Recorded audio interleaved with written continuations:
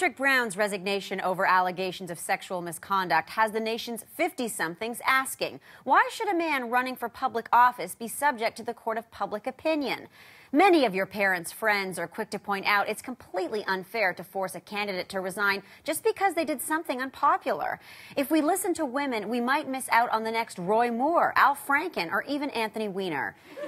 According to one uncomfortable conversation with your supervisor's squash partner, we shouldn't judge politicians just because they're running for office. Why can't we elect people solely on their policies, rather than having to consider the horrible things that they may have done? Unfortunately, the collapse of the PC party has left no viable option for Ontarians who both believe women and hate the poor. Of course, after the resignations of Brown and party president Rick Dykstra, the Progressive Conservatives are pledging to work almost as hard at reforming their party culture as they previously were at covering up their party culture.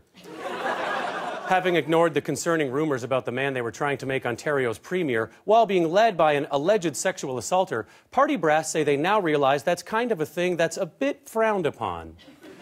According to one, we're ready to believe the women political pressure forces us to believe. From now on, we will only choose candidates and leaders with no skeletons in their closet, like Doug Ford. The Beaverton, all new episode Wednesday on Comedy.